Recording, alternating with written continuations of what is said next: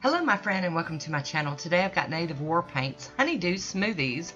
I'm going to do a glitter topper and stamp. I've started with Peeleze and look at this polish. It's Honeydew Smoothies by Native War Paints.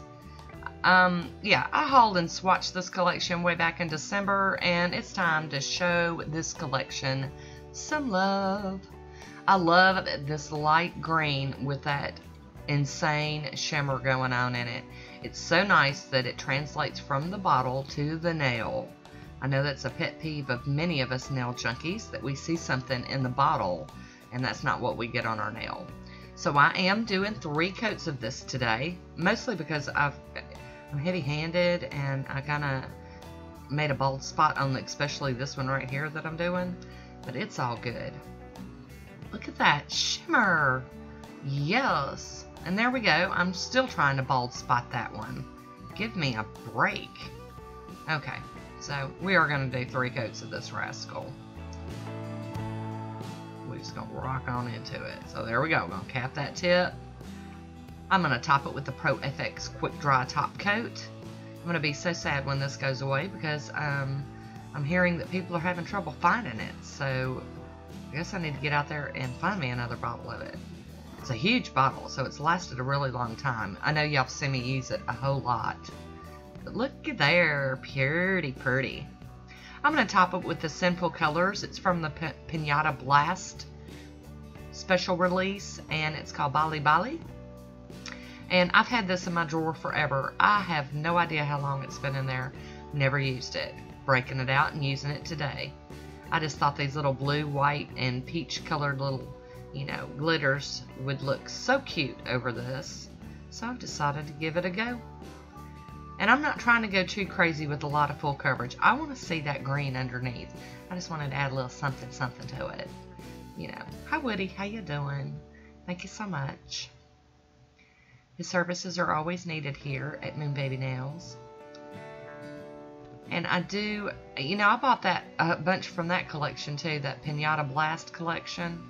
I ended up even buying mine off of eBay because I had to have them. Somebody had them and was using them, and ooh, I had to have them. I got them in, swatched them, into the drawer they went. So we are working on that. And there's Woody again. I'm telling you. Look how pretty that is. I love it just like that. I'm going to top it with some Pro FX Quick Dry Top Coat though, because you guys know I got to do something. I got to do some stamping or something. I love it. There we go. I love it. I'm going to use this Pro FX Sticky Base and the Bundle Monster Bam White. I haven't used it in so long. My Clear Jelly Stamper and Clear Jelly Scraper. Now my stamper is a knockoff. I'll be using BC07 stamping plate today. And my little spark mat just to keep my mess from, getting everywhere. Use this image right here. You guys know I like those floopy loopy girly viney kind of stamping images. I'm just trying to get some of that excess up off of that stamper so that I don't transfer any of that onto my design. Now I am just going to do this on some accent nails today. I know, big surprise. Sometimes less is more. I'm sure some people would think a lot of times less is more, but, I'm a junkie. I just get to stamping sometimes and can't control myself. So there we go. I'm going to clean that stamper off on my lint roller.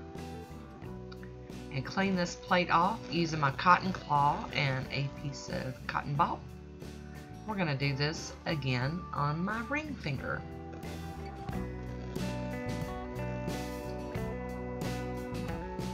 Not too much going on with that one. I had to make sure. I was scared I was missing part of it. So get that. See, and that's why I like using that little mat. I can scoot it out of my way and I don't have my hand down in excess paint. So there we go. Liking it. I'm again going to use that Bundle Monster Smudge Free Top Coat. Seal that in without smearing it. White's one of the ones that smear the worst for me. It doesn't matter how long I let them dry. or how much I try to float that top coat, I end up smearing it. So I'm really happy to have, you know, a special top coat for that. I'll be using my Poshe to seal this all in. Get her all sealed up so I don't lose that stamping and washing my hands and whatnot. But I really, really liked how this one turned out. It looks more spring than summer, but that's okay. I was really happy with it. But I always want to hear what you have to say about my manicures. There's Woody again. He's saying, hey, I need a break. But here comes my swatch photo. Get your tongue together, Tina. I hope you enjoyed this one. Leave me a comment down below. I want to thank you for watching, and until next time, be good to yourself.